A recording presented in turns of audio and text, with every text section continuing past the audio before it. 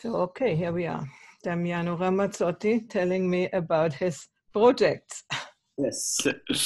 So the project I'm showing you about is actually born as part of my sort of meditative process, even though it's not related to meditation. It was the result of a couple of days of holotropic breathing, where the idea came to my mind is based on my previous experience in the field of nonprofits and community-based organizations. So what I had realized is that many organizations, when they are trying to engage their members, whether online or offline, they tend to do some sort of systematic mistakes. And so, first of all, if you're trying to engage a community of members, knowing their passions and skills is one of the useful things to just build contents and activities that match them. The second thing is when you have, thousands of people you're trying to collaborate with, spam begins to be an issue because you begin to have communication with many people and so on and so forth. So based on this, I just came up with the idea of a tool that could support community-based organizations.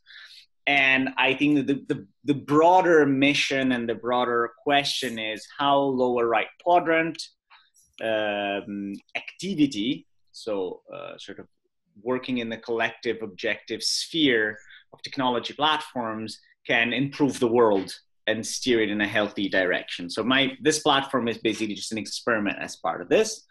So I'll give you just a quick sense of what it does. And I think definitely my dream is to use it also in a way in which I can support the integral community, but I'm not like in a hurry to do so. I think it's just find the use case that really makes sense, and when the time will come, we'll do it. So okay, the thing was that we are looking for a platform in our small integral chat community, and you said that this is an option there, and now we want to figure out if it can be the right thing for us and so on. So what you're seeing here is just like a mock community. The platform allows people to register directly to a community, even though it's an ecosystem where people can have a single account across many different organizations. Now, so let me immediately ask, is the community given, or can I build my community in that platform? You can create your community, you can create as many communities that are different ones, but the content is actually interoperable. So that means that you can actually use this platform to support different organizations, but then help them network and collaborate and share human resources. So I think that there is a potential, a broader potential in terms of aggregating, on one hand, all the integral communities out there. There are some. And also to aggregate all those communities and organizations that are integral, but they're not sort of calling themselves such. And I think that these organizations could be very easily happy to collaborate with each other. Now, just to explain you what I'm doing here, the registration process, which is fully customizable. So what that means that as we onboard members into a community, we can ask them whatever information we feel that is useful to afterwards better engage them. The next step is that we can browse their skills. If you have a community of people, knowing what they can do, what they can offer, what they're competent in is really useful. And these tags, they can be customized to fit the organization. So if you're an integral community, you may not ask the same competencies, you may ask some other ones. And then people can search their own skills here if they have more. And the same goes for informal interests, because, you have your passions sometimes, maybe you don't consider them professional skills, but those could be the base for collaboration. So maybe I'm passionate about photography, martial arts, yoga, and so on and so forth. You can set up your sort of community rules as people join. You can set up community guides. Obviously now they're empty. And then you access the community. Now the tool is a modular tool. So what that means is that it allows you to have very different modules that you turn on and off depending on the need of the organization. So this is an example of one of the organizations that are using our platform. They're called Garage Erasmus. They're like the LinkedIn of Erasmus generation. They're using our platform. They have about 15,000 people on board. And so the first feature that I'm showing you is the membership feature, membership directory. So let's imagine that in this community of 15,000 people, I'm looking for someone that is competent in psychology, design, and project management. And there they are. So basically what the platform is doing is that it's searching for people that have the right combination of skills so that I can get in touch with them.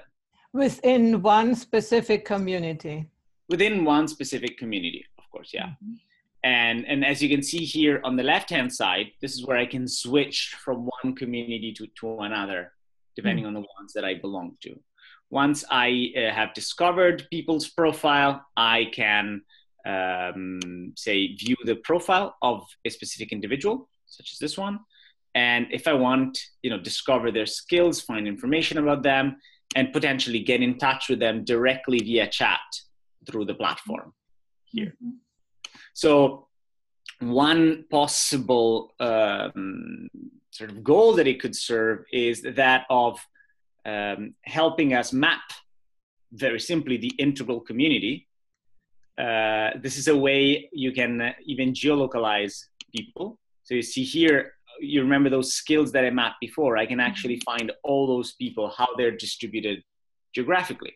And this allows us to see, where are integral people, where are cities where there's a critical mass, and so on and so forth. So this platform, since it's modular, the platform does not necessarily need to be used always in the same way. It doesn't need to be used as a social platform, especially given we have, like the Integral Life Forum, and we could create more. But already, for example, just having a database of the integral people out there could be useful when the moment comes that we need to actually sort of leverage that community collectively. And obviously this data is made available to anybody who's part of the community. All clear so far? That's very good. It's, I like this. How do you get the information? For instance, the integral people, how do you collect them? Well, the registration process is all done by the person. So it's the person that is adding the information. So the key challenge is just to find those organizations or those people and make them aware of the platform so that they join. If they register via Facebook or LinkedIn, some information is automatically imported from those social media, and we would like to do more in the future. There is more to this project that I can expand upon maybe later, in terms of really imagining what an integral social network looks like. And I do believe that communities could be the center of that, because communities are the latest holon, in a sense that they are a holon that kind of summarizes all the previous one. A company can be a community, a association, a nonprofit, an informal group, and there are many other reasons that I can go into afterwards. But just to show you more, this is the social part of the platform. So in the social part of the platform, we have like a sort of wall, like Facebook, where people can generate contents. And on the left-hand side, as you see here, I can have topics. So this is what allows us to have sort of a more organized discussion. So this is a community where one of the topics is how to work in your dream place, as well as how to build your startup, and so on and so forth. So people can follow the topics that they're interested in. They get notifications when there's new contents within that topic, and then they engage within it. So this is just a way to have, especially when you have really large communities, to just have a little bit of a more organized structure. And then another, so this is basically for the many-to-many communication. And then there is another functionality that is the, we call it the activities features. And within this feature, basically, people can create groups or projects or even events, such as these ones. And when upon joining one of them, you see, people can indicate roles. So if I'm launching a project and I need a designer, a developer, and a project manager, I can indicate those roles within my request when I create the activity. And what that means is that the people with those skills will be notified so that they can join my project and we can collaborate. And once we've all joined that project, obviously joining could be based on a, let's say, selection process, or anybody can join, such as how I've done now. So as you can see, upon joining this activity, a chat has been created. And here I have all the projects in which I'm involved in. And I can also find down here, my activities, G4 Istanbul, this group. So I can click and just access directly that chat. And so the idea is to separate communication in small groups and teams with communication in large numbers of people. Mm-hmm. And to the small groups, everybody has access of the big group, or is it exclusive? Or it can be set. Every group can say whether it's closed or open, or every project can say whether they're closed or open. Or you can even set certain roles. So you can say, if you're a normal participant, you can just join. But if you're a DJ of the party, I would like to vet you a little bit. So you can apply. Mm-hmm. Another thing that can be done is something called activity templates. I think activity templates would be particularly interesting for the integral community to save templates or best practices of projects, events, or initiatives that have been successful elsewhere. And what the platform does, it just allows you to save them. Anybody can browse them. They can say, hey, if someone does them, I'm interested. Or with one click, they can actually copy paste those activities and implement them in their own context.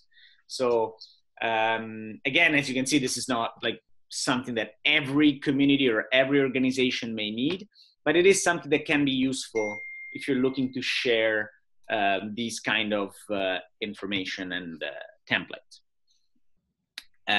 So what I showed you now is the social part. The next thing that I wanted to show you just very quickly is just some of the modules, because they actually constitute a potential for even inventing integral businesses, which I'd be happy to support, providing the technology. Just to give you an example, here the platform provides a job board. What? A job board. Job board, okay. A recruitment board. So we want to create a directory of integral companies where they can recruit integral people. Like I'm just brainstorming here. That could actually be a business, and we could set that up in 5 minutes. So anybody, I mean, not even me, anybody could just create a community and say, well, I want a job board. I will recruit companies and I'll post job offers and I can charge them for doing so and so on and so forth. So, and you can receive application from here and so on and so forth. Another example of modules that we have is, for example, the possibility to, sorry, let me find you a community in which to show you here, because I think here I didn't set any. It is possible within the community to book resources. So say you have a physical space, you have a, this we do for co-working spaces, or a laboratory. Sorry, I logged out from here. I will show you afterwards. Mm-hmm. We can share and book resources. So if I have a physical device that I can make available to my community, or in the future, even my time, that can be done. And what else? In general, the platform also manages payments. So if you want your community to be sustainable and actually charge people for belonging to it, you can do it. And in the future, what we're doing is just adding modules as a way to further tailor the community to the needs of others. So as I mentioned, I'm not necessarily sure that the platform is what is needed for our small group. But in general, for the integral community at large, I think there could be some space to explore at least mapping who's out there as a starting point, and then take it from there. Okay, that's great. But let's brainstorm about. We are a group now of 9 people. Mm-hmm. Maybe there will be coming more, because we are right at the beginning.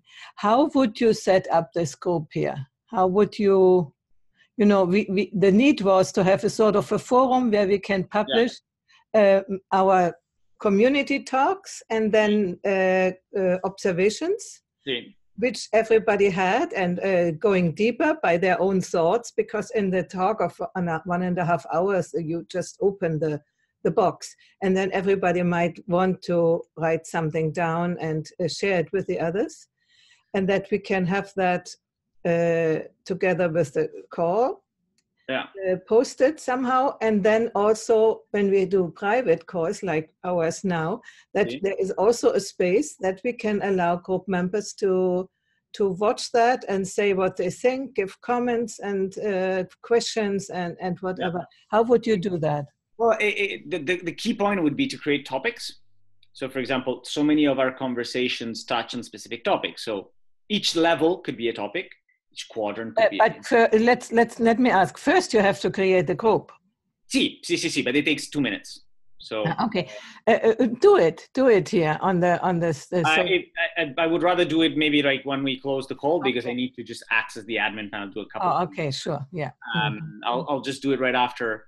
Just create the community. We create some topics based on the topics that we're interested in, and then we can begin posting contents. And just having the topics out there can help us remember discussion things. Sorry, let me close my Skype so that I can. Yeah, people want you. Yeah. Okay, here it is. Okay. And so that would be the first thing. Now, another interesting thing is that, for example, I have some projects ideas that I would like to pitch to the different members of even our small group. And these are probably project ideas that not everybody is interested in. So I could just post them. Whoever is interested, join, and then we chat about them, on the side. Or if I want to continue my conversation with you via chat or stuff like that, I don't have maybe your WhatsApp number and so on and so forth, we can continue it here. So that is an idea of how we could structure it. So what I will do after our call is that I'll set up a space. We can take a look and we see if it makes any sense to test it out. And then from there we can cross-refer to other websites and whatever. Yeah, you can link contents. If you have YouTube videos, they will be automatically embedded. So whatever you've published on YouTube, we just put the link here and you would be able to view all the videos directly from the platform. And is there also the possibility, like, for instance, Google Calendar, you could insert in your website? Is that also embedding? Well, you can create events. So by creating event, you wouldn't use Google Calendar directly, but you create events and it creates sort of a schedule of events, like I showed before in the group page, but for events. And the added thing is that when you join an event, you will have an option to add that event to your Google Calendar. So okay, but the question was if you can also, Google Calendar, I can embed in my website. No. We don't do videos and stuff. And this, you can embed Facebook in the website, if you want, the Facebook groups, I think. Can you embed that too? What you can do is that you can basically, every content that has been generated within the platform, if the platform is set to be public, with one click can be shared on social media. On external social media, but not on your website. No, I can share it on Facebook, on LinkedIn, on Twitter, and so on and so forth. But yeah, so the connections are more going outwards. So the content that I generate, I can reshare outside. As I mentioned, Google Calendar, again, we have an internal events tool, but then when you join an event, you can save it. So even just to keep track of when our events are. So when our Integral chats, we could just put it there, put all the data, so we have a single place where that is recorded. And one important thing is that you can link this directly from your website. So we could go on the website and have a login, a register button directly on the website. You click, and from there you access directly the community that we will have. Okay, maybe that's the question I had. Yeah. Okay. Yeah. Good. So I'll set it up and I'll send you a link, and then we can check it out. Yeah, that's wonderful. So since when are you doing this? Too long. I've had the idea, it's a bit shameful. I've had the idea in 2009. 10 years, that takes time. So and what happened is that I just sat on the idea for a while because I had no entrepreneurial background nor technology background. So I just had to figure it out. And I struggled a little bit to find co-founders at the beginning. found some, they left, like the usual thing. Then I took some sort of entrepreneurship courses. And then I was lucky enough to win a contest, go to Silicon Valley in 2014 and meet the company that invested in our platform. They basically asked me to work for them for 2 years. And in exchange, they would invest in my platform. We would develop it internally. And then I would launch it as my own company. And so this is what I did. So since 2016, I've been full-time on this project. We fundraise from investors. Some of the investors we raised from are some of the most important in the world, like 500 Startup is an accelerator. And now basically on one hand, I'm looking to just grow the business. We work with large enterprises, but on the other hand, I'm looking to see how it can really be scaled, made available to as many people as possible. I'm considering like at some point open sourcing some parts of the platform. We want to make all the data physically owned by the users. So it's kind of transitioning to what is now referred as the decentralized web. Mm-hmm. The decentralized web is really the next evolution of a web that is not owned and controlled by a few technology players, but where really users are in charge. And I think in terms of, if we have to plot the evolutionary unfolding of society, it generally is always about something that is owned by few people becoming owned by more people, mm-hmm. Whether it's education, whether it's access to technology, and so on and so forth. And the next step is user data.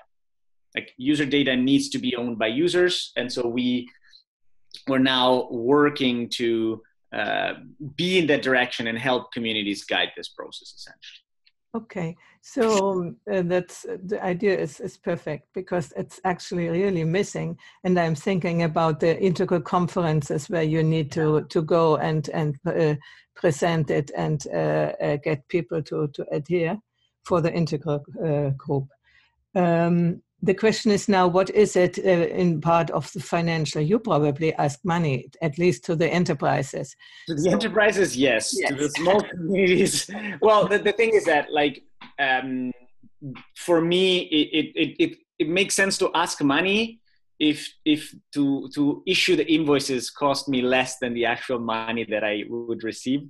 And at this stage, these kind of communities are sufficiently small and sufficiently interesting that it is also in my own business interest to give the community for free.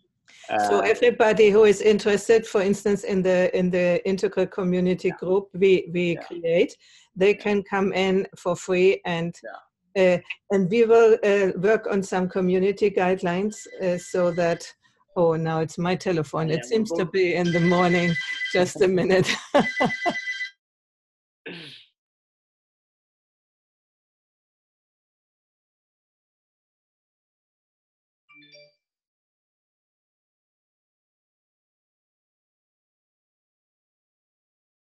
I hardly ever get telephone calls since I do everything on internet, but then when we do recordings, then they come.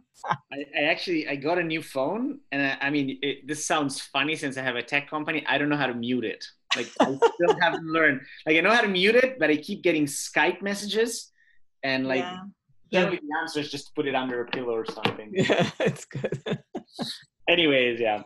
So everybody can join, and we will have the spam thing. Tell me a little bit more about that, because in every community there begin to be problems sooner or later with people who bring in not related stuff, or let's say stuff which is maybe only interested to them, and they push it, and the rest of the community is not really happy with that. So how can we do that? Do you already have experience with these things? Mm-hmm. So, well, there are two levels. The first is the selection level. So depend how inclusive you want to make the community. And the second is, and you can approve who joins and so on and so forth. The second thing is the concept of topics that I showed you before, which is sort of like Facebook groups. The more granular those topics are, the more you make sure that the right content is placed in the right topics. And depending on the topics that you're actually following, you will receive an email telling you that there is new content. So what that means is that, let's say Damiano is super interested in the decentralized web and nobody else cares. We create a topic. I post all my contents there, and only the people who are interested in that will actually follow it and get notifications. So that allows you a little bit to parse the content and not just be overwhelmed with things that you may not be interested. Okay, and then there needs a sort of a, a control that really the content is in the right place and not, you know, somebody is posting. And that responds to really being clear with the members. There are different ways in which you can clarify it in the platform and registration or in the topics as to what is expected of them. Mm-hmm. One of the things that I had in mind was even to create topics by level, but the level is not necessarily the topic of the discussion, but the mode of the discussion. So you remember we were chatting, like we could have a red room or a beige room where we're really harsh with each other, and then a green room where we're a little kinder, and then an integral one where we wrap it all together. So I think that there are many things that we can experiment with. Yeah, that would be nice. And also a comedy room. Yeah. Actually, I was talking about this with Ryan in the fact that like inter-level comedy is something badly needed, because if you look at the basic world of comedy nowadays, is green making fun of everybody else. It's green and just rational and pluralist, just making fun of all the other guys, which is fine. But if I was one of the other guys, I wouldn't like those shows. And therefore having like opportunities for like comedic exchange in these things, I think it could make the integral world a little bit more fun.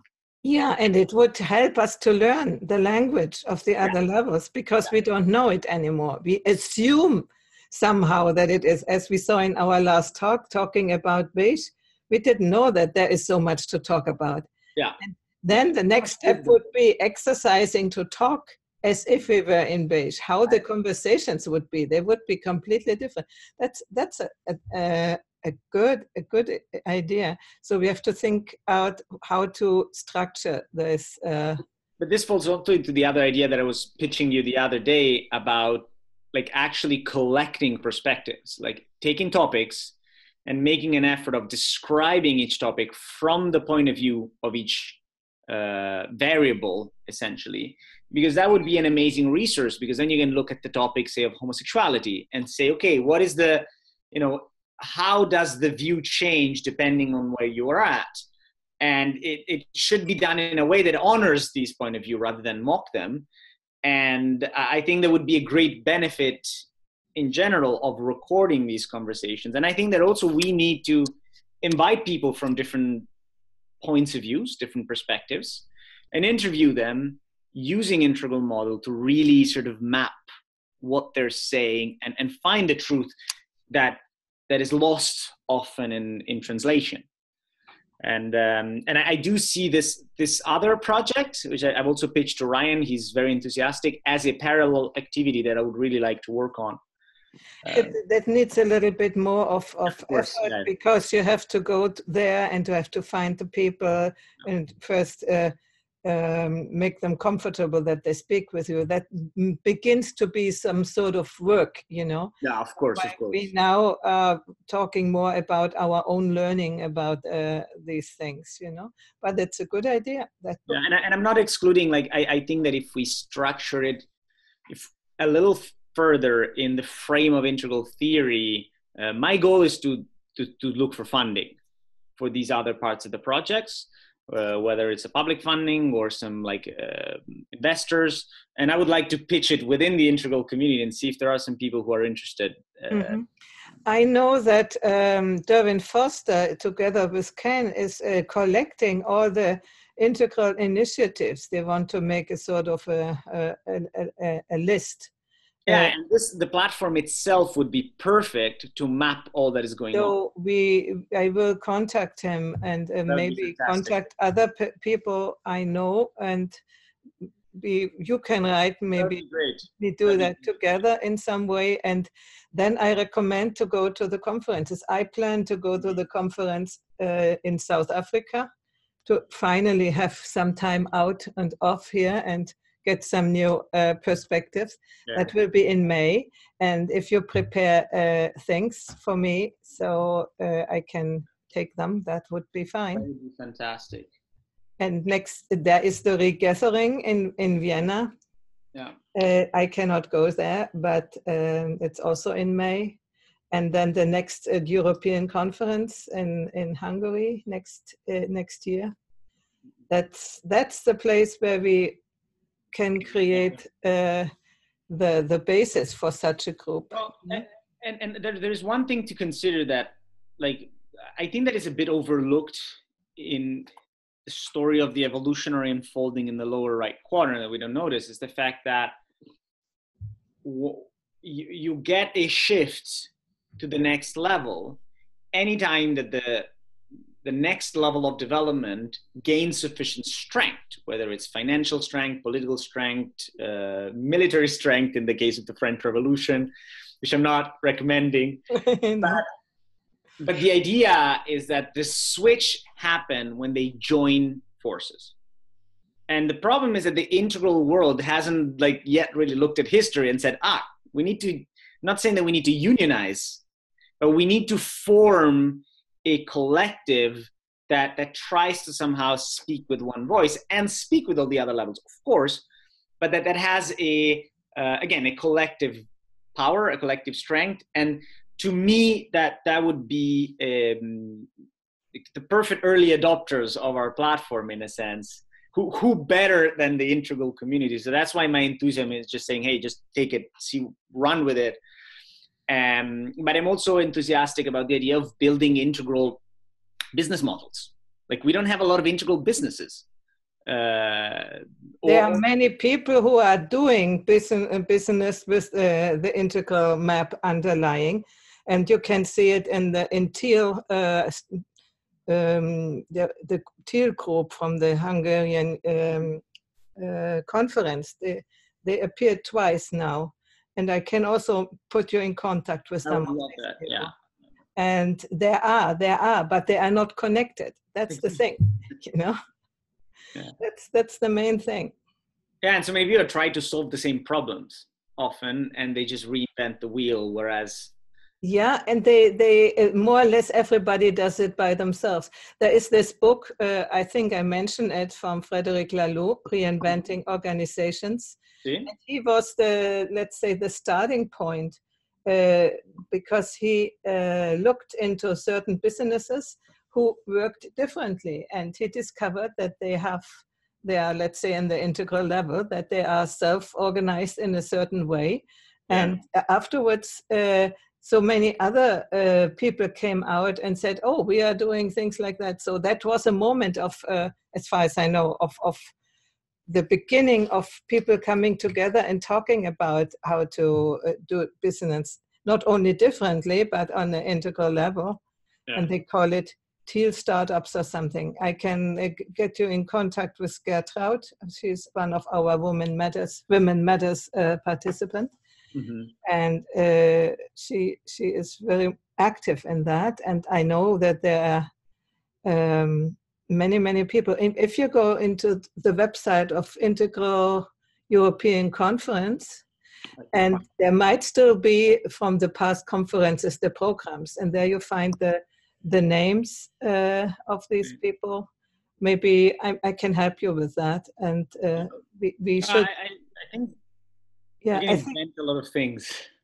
I think for, let's say, for the presentation of what you are doing, this should be enough. But yeah. I want to share that with, put it on YouTube and share it with as many people who might be interested as possible. Yeah. And then we talk about the details, okay? Yeah, absolutely.